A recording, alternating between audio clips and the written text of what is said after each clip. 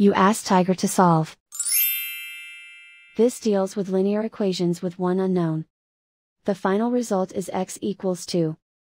Let's solve it step by step. Group all constants on the right side of the equation. Subtract 20 from both sides. Simplify the arithmetic.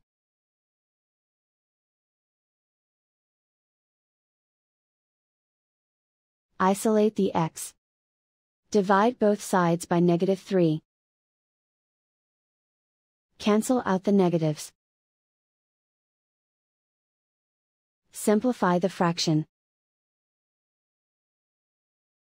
Cancel out the negatives. Find the greatest common factor of the numerator and denominator. Factor out and cancel the greatest common factor. And so the final result is x equals 2.